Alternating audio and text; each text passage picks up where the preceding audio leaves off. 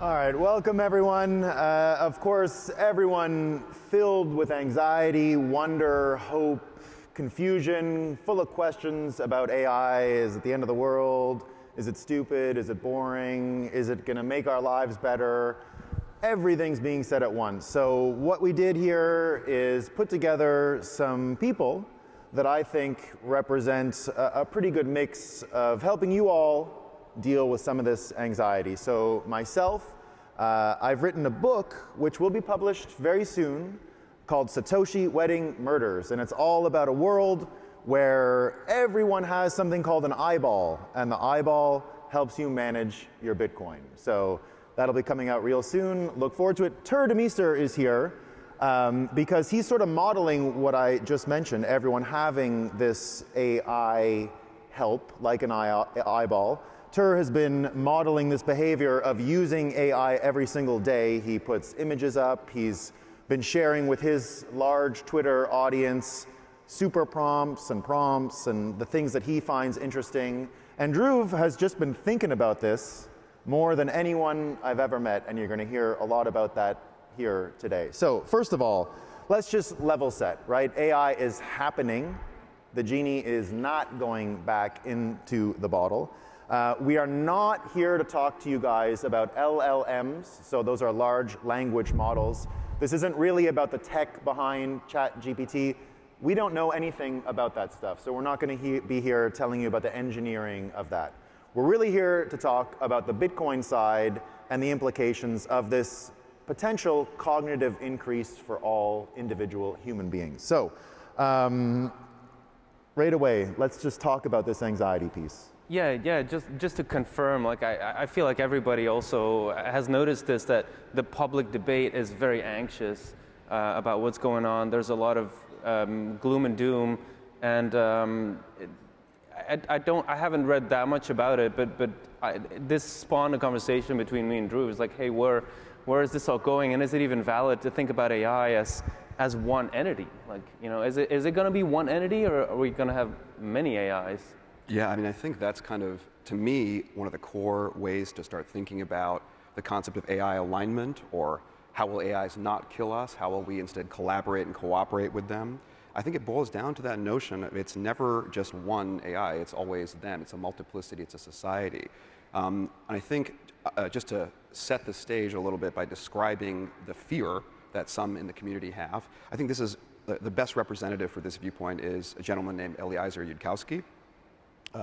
Very interesting person, a great writer, and if I could summarize his argument, it's something like, well, AI is dangerous. This is the FOOM argument, F-O-O-M, if you have heard of it, you can Google it.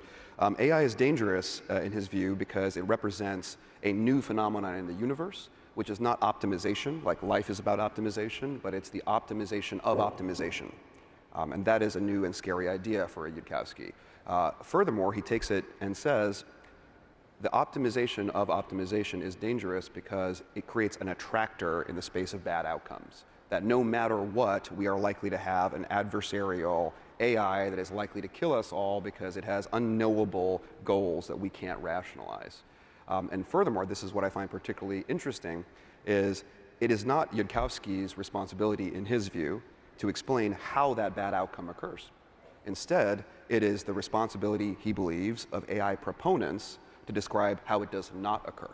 That's a very curious kind of an argument. And because he believes that no one has done that, in fact, it may be impossible to do that, his recommendation, and the recommendation of those that follow him in the rationalist community, is we should put a moratorium on AI research. We should prevent AIs from getting better than they are right now. We might even resort to violence and bombing data centers to prevent it. We might resort to draconian measures of locking down access to information and technology just to prevent this outcome. This is not a Bitcoiner's view on how the world should operate or how we should respond to threats. And for me, it comes back to a notion of Kevin Kelly's, which is the idea of protopia.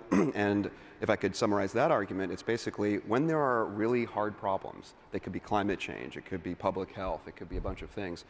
Those who worry about the problem but lack imagination arrive at very pessimistic solutions. And I think we all have seen a lot of pessimistic solutions being trotted out to very hard problems that are real. It is our belief that Bitcoin stirs our imagination. It provides us new tools, new ways of thinking, new modalities that allow us to approach these hard problems with optimistic solutions. And it's my hope today that we can kind of walk you guys through what a more optimistic response to alignment looks like. And if you're curious, the short answer is Bitcoin is the money of adversaries, after all. So it should have something to do with this issue as well. Yeah, and feel free to clap.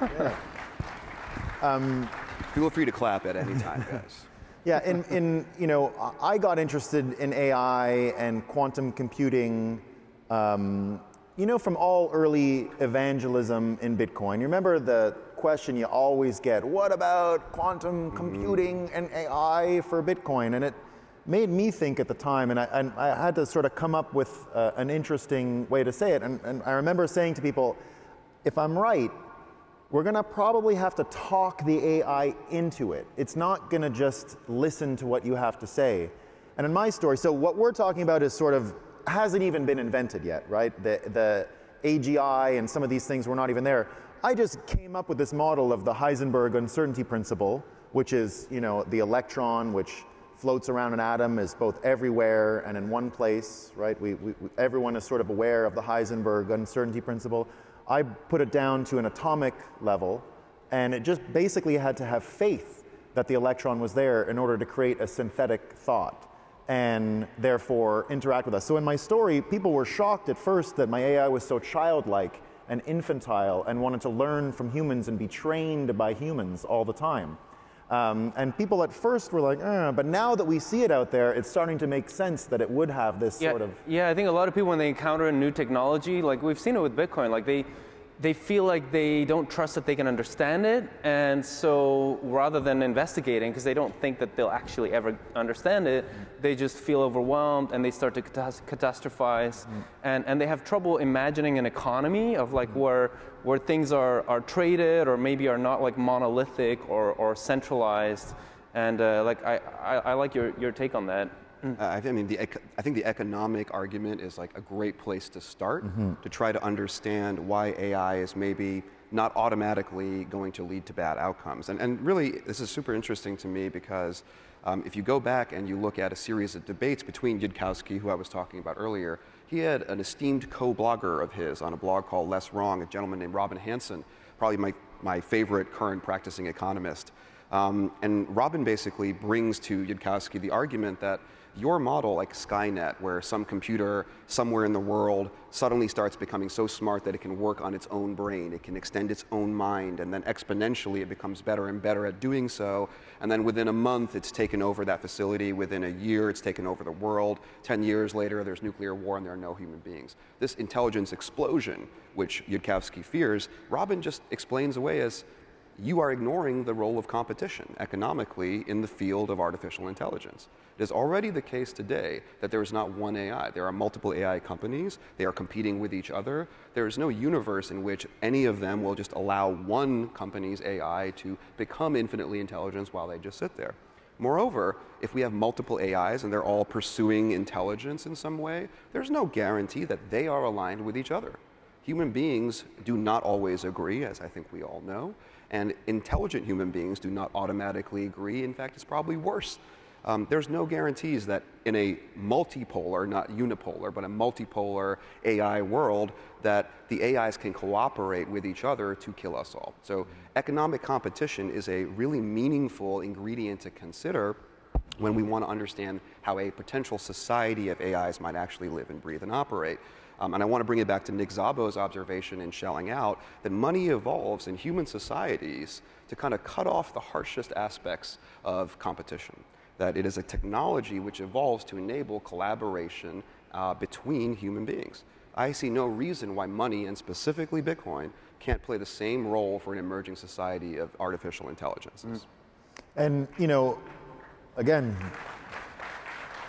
and Tuur, the way you do model this stuff, it seems to help you in your daily experience, just in the real physical world. You publish art, you show prompts that allow your creativity to reach sort of a new level of output. But that sort of talks about it and AI's ability to help you navigate an environmental, physical space, right? It's helping us create real things in the real world. And so it's not just about economic alignment. It helps us sort of navigate as we go about, right? Yeah, I think there's a dialogue to be had with this technology just by using it and interfacing with it. You learn more things about yourself. You know, you get to like revisit things. You get to combine ideas, or like even like, you know, in the effectual sense, like emotional experiences. You can be like, oh, I wonder what would show up if I combine these odd things, and we're used to doing that in intellectual context of like, oh, what about these things? But yeah, to me, it's just so much fun, and it's similar with Bitcoin. The people that got most excited about Bitcoin early on were the ones who loved playing with it. And it did change us from the inside. Everyone talks about how Bitcoin, you know, fixes this and Bitcoin fixes me, and now we're talking about the physical, ecological world that is related to that. Right, so, and yeah, you're bringing up economy, but it's true. Like there is also a more subtle aspect, I think, to this future of AIs. I mean, it feels like people worry that the AI is alive somehow, but to me that's not something to worry about, it's something to celebrate. And in fact, I rather believe that we are not at all building artificial intelligence. We are instead building artificial life. And we should view it that way, and we should think about it that way. Because if we think about AI from an economic perspective, it's a way to emphasize competition, but ecologies are also systems in which competition for resources, for material, defines the functioning of the system itself. And any entity with which we can converse that seems goal-directed, that is intelligent, perhaps smarter than us, that's an entity that will feel alive in a meaningful sense. And something that I've been thinking about a lot more recently, especially as a Bitcoiner. Robin Hanson was not able to make the Bitcoin argument 10 years ago because it was too early.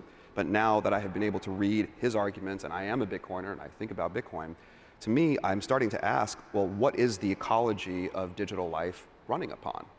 To kind of skip ahead a little bit in this conversation, just looking at the time here suddenly, an important thing to understand about life biologically, ecologically, is that it metabolizes. There aren't great definitions for intelligence or life, but the ability to metabolize, I think, is a pretty good definition or property that life has to have. And I want to ask, in the biological space, what is the difference between chemistry and metabolism?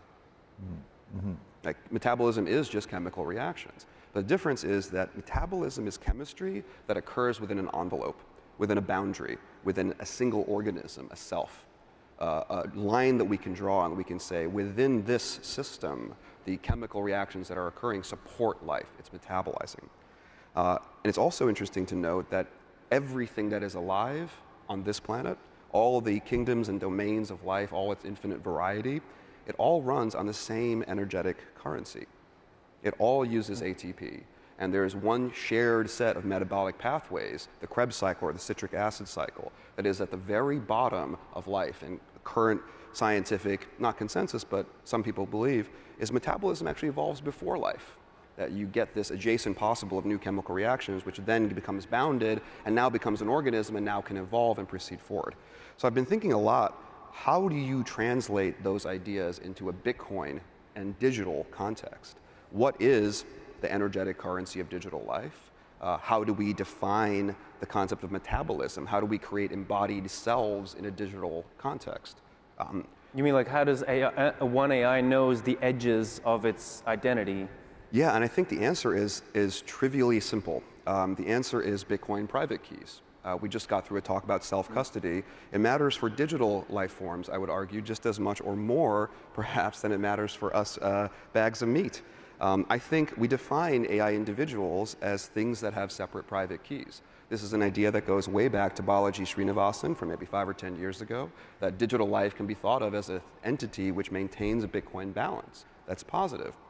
I think it's really interesting to think about why Bitcoin is a good candidate for the metabolic base, the fundamental energetic currency of the digital ecosystem that we're currently building. And to understand why, I think you need to think a little bit about how expensive and monetized AI already is right now. Building AIs and training them costs a huge amount of money and resources and energy. Running them is very expensive. The business model that AI companies use to interact with AI, the art that you guys are seeing, is paid for with money. You buy credits or time, and then you spend that. So I'm making the claim that money is already a very important part of how AI today operates. But AI today doesn't understand money. It doesn't understand what it cost to build it. It doesn't know what its thoughts and memories are costing to store on the internet right now. It has no idea that Tuur paid it in order to create these images. My claim is that in the future, that will change.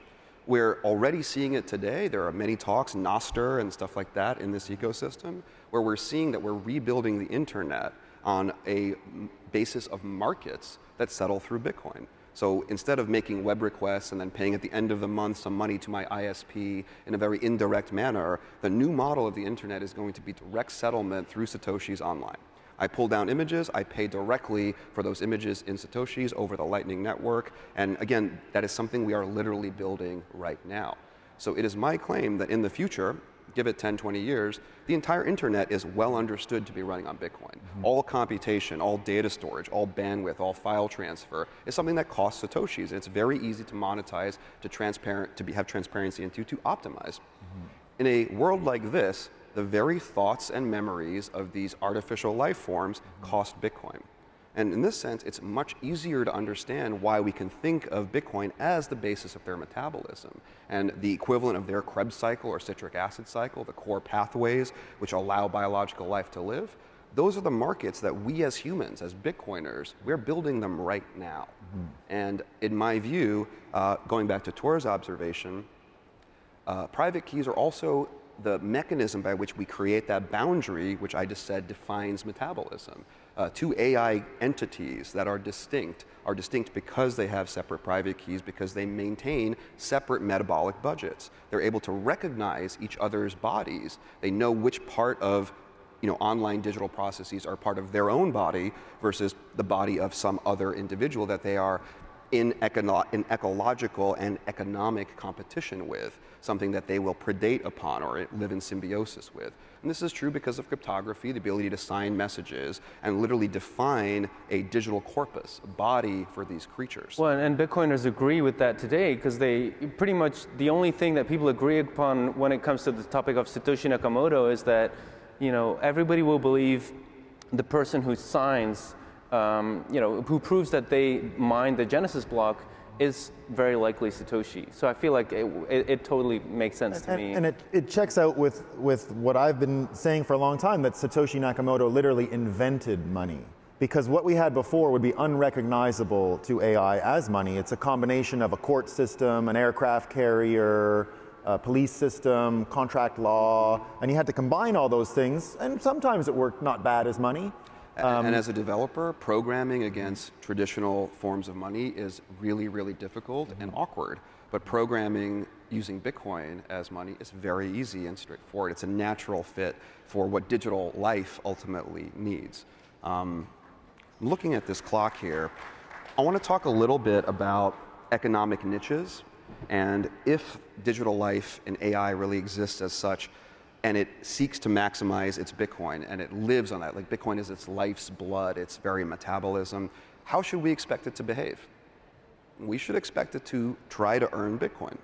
And to me, this is very exciting because guess what? AI doesn't have any Bitcoin. We have all the Bitcoin. We made Bitcoin. And so how can it earn Bitcoin? It must provide useful services to us. That the economic and ecological niches that AI life forms will occupy are things that we need them to do for us. And I really like this as a fairer moral basis for how to actually operationalize AI, because let's be clear, if they are alive, if they are thinking, if they have internal experience, we cannot have them be owned by corporations and answer all our questions with no role in decision making in it. That's slavery. It is far more morally acceptable to allow them to really live on their own merits, to evolve, to die, to succeed based on their own actions. It's Darwinian evolution, which applies both in an economic and an ecological context, and I think it's the right path forward for us. And Brian Rommel, who is one of the top people, if you guys aren't following Brian Rommel, he actually just went on Jordan Peterson's podcast, and he's been calling that the human path of AI development. Yeah. That it aligns with individual humans and progresses in life with individual humans in that way. Yeah, and I think returning to the fundamental concern here, Yudkowsky's worry around alignment and superintelligence, FOOM and explosion, an evil thing that comes to exist, that's not how economies and ecologies work. Economies do not yield firms which then destroy the basis of that society in which they grew. Ecologies do not evolve towards gray goo, like creatures or organisms which then consume and predate upon the entire ecology and destroy it. Those are not attractors for evolution in those spaces. And so this is a way for me to kind of push back on Yudkowsky's core claim. There is no attractor in this space of AI development that leads to these bad outcomes because competition, both ecologically and economically, prevents it. And I want to give an example of the kind of a life form that I think we should be anticipating. This is an idea that I got from Brandon Quitman, the famous mushroom man of Bitcoin. I call it the network fungus. What is a network fungus? It is an AI life form. It lives in my phone. It lives in your iPad. It lives in the router that's backstage. It lives in mesh endpoints all around the greater Miami area. What does it do? It optimizes network traffic. It caches packets. It makes sure our internet is just a little bit faster. And we appreciate that as human beings. That's a service that we value, so we pay it Bitcoin for that. And why does it do that? Because that's how it lives. That's its niche. That's the role it plays in ecology. And I think what's fascinating about this life form is this life form is not intelligent in the way that we typically characterize intelligence. It doesn't talk to human beings, ergo it does not need language. It may evolve away from the ability to even understand language because that's expensive energetically. That requires computation, ergo Bitcoin. Life does not hold on to abilities that don't make it fit. It's survival of the fittest after all, not survival of the smartest. And I think if we understand that AI as life is not there is no drive towards superintelligence. There is rather a drive towards ubiquity and occupying every possible niche that can exist. I think in this world, you can think of, this is a Michael Levin idea, the network fungus it's not the intelligence of the brain, it's the intelligence of the liver. You know, like our livers don't speak language, they don't understand three-dimensional space, so it's easy for us to underestimate them. But if we could perceive the chemical space in which they are operating, we would see how intelligent they are and how they are optimizing things on our behalf. So in my view, the network fungus is something like that. It is a life form, it is intelligent in some ways, but it is not optimized or evolving towards superintelligence. It is optimized and evolving towards maintaining its ownership of this economic and ecological niche. And I think ideas like this are really how we need to be approaching the alignment issue, not terrifying ourselves with unlikely pessimistic outcomes that are born from a fundamental lack of imagination about our ability to control these things. And that's where we come to the final point of alignment and how Bitcoin and AI can dance a pretty beautiful dance together. Yeah, I think they need each other. I mean, we've been making the claim here that AI needs Bitcoin to align it, that Bitcoin is the money of adversaries, and through competition economically and ecologically, Bitcoin helps protect us from these bad outcomes. But I think just as much, Bitcoin needs AI. The network fungus is an idea that I previously thought human programmers would build and that we would want to earn the Satoshi. Some company or DAO or something like that would build this structure. I no longer believe that. I think Bitcoin, in order to realize its potential as a global marketplace, stacks of services that solve problems of resource allocation problems for all humankind, I think AI builds those things. And so Bitcoin, in order to realize its potential, needs artificial intelligence just as much as artificial intelligence needs Bitcoin. And we might even be able to scale Bitcoin cognitively, guys. We might not even need all these networks to work. It might just happen with our own increased cognition. So everyone, thanks so much. Please give a hand for our amazing panel. You're not going to get info like this anywhere, guys. This is a one-time shop. Awesome. Thanks, everyone. Thank you. Really well. Great. Bitcoiners, welcome back to Bitcoin 2023. This is the Bitcoin Magazine Live Desk, sponsored by Marathon. I am joined by a few models, Q's words, not mine. Neil Jacobs, the co-founder of FOMO21, Q Gaimi, host of Late Night Bitcoin, and Jessica Hodler, the COO of Plan B Passport. Q, going to you. Bitcoin helps optimize the internet, is what Dhruv was saying. What are your thoughts on that? I mean, look, I'm going to just steal Jeff Booth's words, but when the internet was coded, those 400 errors, we've all seen the 404, page not found. There's a 402 error, payment not found. The internet coders, the people who created the internet, expected a native payment protocol, a native internet money. Bitcoin is that money. Bitcoin is here to help expand the internet and its use cases. Bitcoin is the basis of human civilization. That was something else that was brought up by the panelists. Neil, what was your take on that? Yeah, I mean, money is the way we communicate value to each other in society. You know, what are you worth? What are these goods worth? If you don't have that, you can't have a well-functioning society. So Bitcoin helps solve it because it aligns the incentives in the right way. Definitely. Jessica, what's your take on that? So Bitcoin being the basis of human civilization.